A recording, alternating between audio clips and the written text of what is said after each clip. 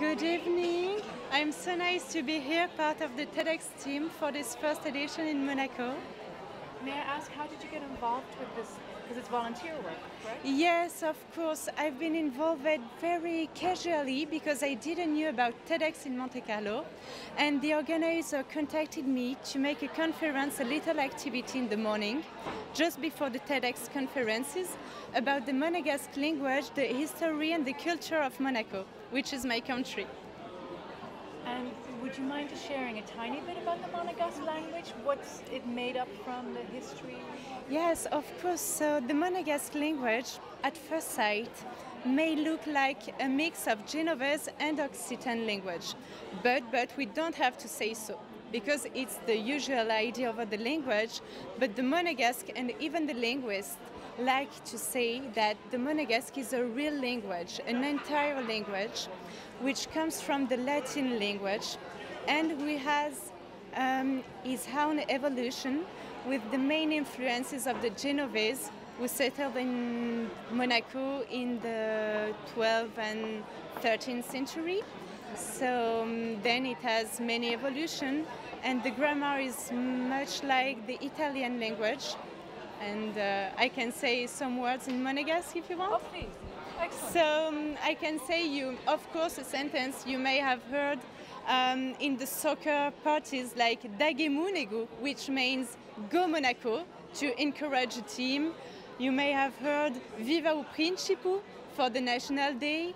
And for instance, if you are at the market of La Condamine, where all the Monegasque rush to make, to buy some stuffs to eat, some flowers, whatever, or just to meet, you can say mangerei un peço de toca, um toco de soca, ou a mim mapiei i barbajoan, to translate.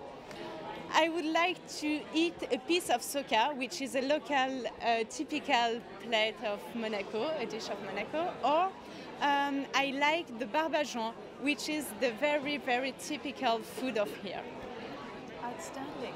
May I ask you some of the facts that you might have shared today? You had an activity? Yes, I made an activity, of course, for people who were not from Monaco. So the purpose was to show in 1 hour the main facts of history. So it was not something very pushed in the details, but a panorama of all the history. The settling of the Monegasque here, and then the main prince, such as the Prince Charles III, who created Monte Carlo, the casino, the SBM, and so on. The Prince Albert I, who is at the origin of the science of oceanography. The Prince René III, who made all this construction, evolution of the country. So we talk about architecture, Belle Époque architecture, and the new buildings, who are very renowned in Monaco, and of course the Prince Albert II, our current prince, and his environmental causes, his foundation, and so on. So the topic was just at the beginning to show little films that I made over Monaco with the preconceived ideas, the yacht, the cars, the parties, the glamour, and then to show the traditions, the language, and another face of Monaco, much more local, and really how the Monegasque live and how the prince is close and, yes, very nice to his subjects. So to show all the faces, and then after I made learn to people some sentences in Monegasque. Excellent. Can I ask you one of the sentences you taught them? Yes, so I taught them some proverbs and some sentences, such as I tried to make it fun. So I said, of course, how to introduce yourself. So if I have to introduce myself, I would say Buongiorno, me chiamo Léa Calori, go 24 anni e sono studentessa in dottorat di linguistica e di dialettologia. So, to conclude, hello, my name is Léa Calori, I'm 24 years old, and I'm a PhD student in linguistics and didactics. So, just how to introduce yourself, and then some funny sentences, such as, for instance, oh, can I say this? Yes. It's better to be born poor and lucky than rich and totally dumb. So it's a proverb monégasque. So if I say it in monégasque, Aimé you nasce poveru e fortunau, que rico e abelinau.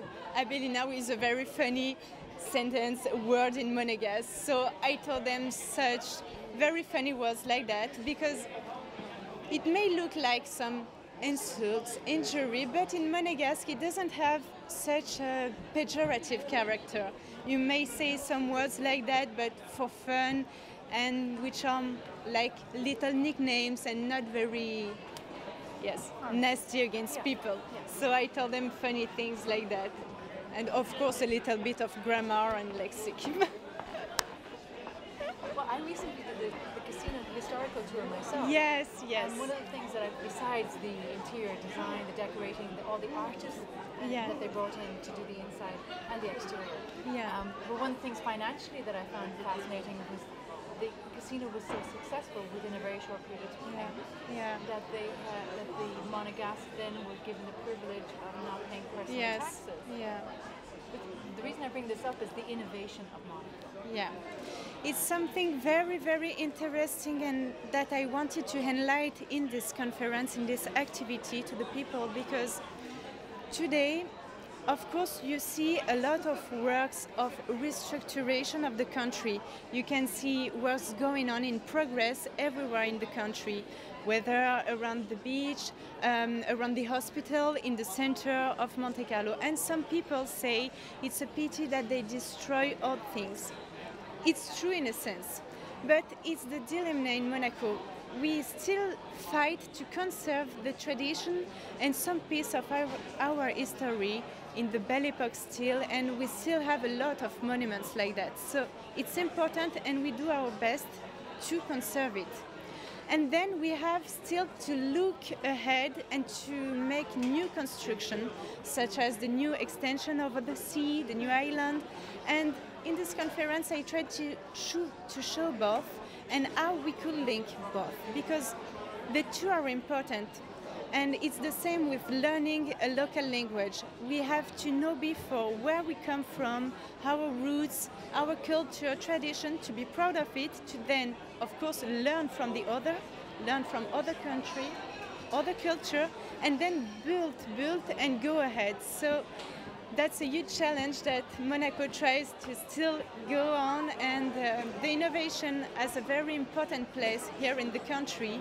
We have over 140 nationalities represented here, so it's both like a village, like a little country where all the Monegasques know each other, and at the same time a very cosmopolitan place where you can meet people from all over the world every day, meet new people. So it's very interesting, and I think that's the very rich part of Monaco. It's the multicultural aspects and the fact that we sustain our tradition and then look ahead to see the progress.